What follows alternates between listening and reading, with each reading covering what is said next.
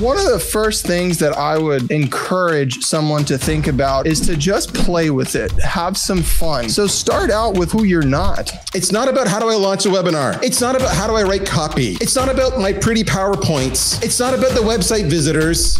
It's none of that. So if we look at marketing and sales, the skill sets necessary for each of those teams are vastly different. I've only seen a CRO who could navigate both at the same time, really 2 or 3 times. And it's just human nature.